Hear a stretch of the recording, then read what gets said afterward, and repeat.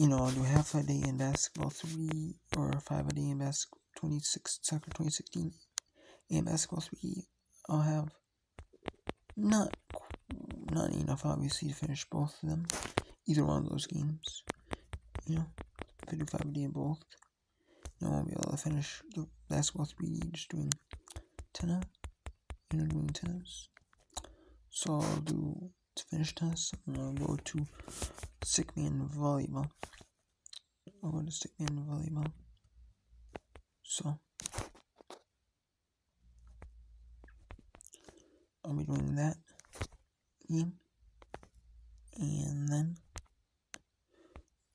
I don't know how much volleyball I have left because I'm gonna do volleyball exclusively. I may have to go on Thursday, and then it's Monday for sure. So I'll be doing it then.